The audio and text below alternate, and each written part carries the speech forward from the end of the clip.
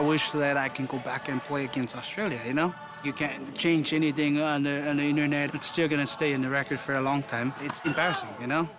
I was there when Australia beat us 30-0. 30, I think 30 or 31, I'm not, but I know it was 30. The boys, they got the hearts. I know they not really have the skills and everything, but they got the guts. We're always the underdogs, and we always will be until we prove them wrong. They needed 9 goals today. You gave them only 8. It's a step. These are steps. Steps all going in the right direction. I played with George Best, Johan Cruyff. I coached several MLS teams. Thomas is a real professional, high-level coach. Go! Pressure! Vitala! Go, buddy!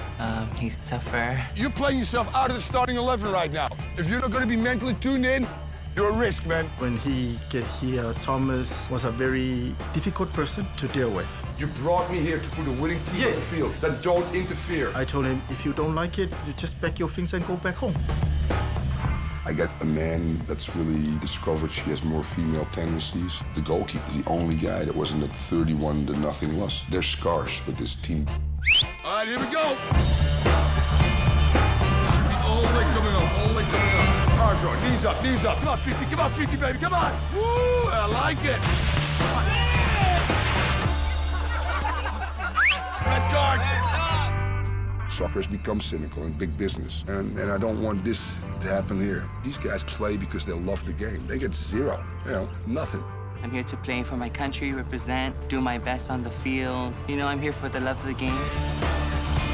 I'm just trying to prove we're not the same team anymore. I want to win a game. I would die as a happy person. To play in a World Cup qualifying game, the biggest sporting event in the world, and you guys are part of this. Wow, that's pretty cool. American Samoa Warriors, show me how to fight.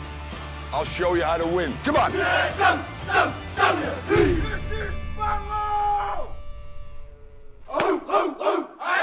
Well done, well done, well done. I just shit myself in my pen, seriously.